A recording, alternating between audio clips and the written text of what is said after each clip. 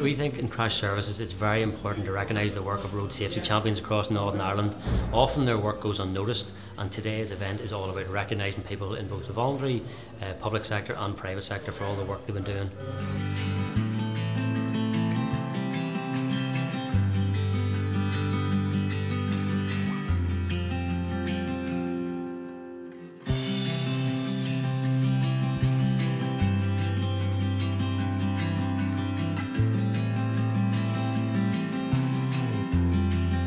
We are absolutely delighted to be joint winners in the primary school category today for our active school travel program.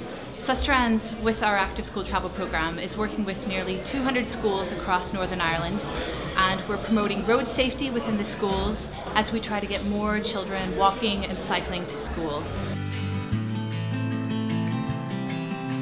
It's absolutely vital that there are award ceremonies like this. There are simply too many people dying on the roads in Northern Ireland.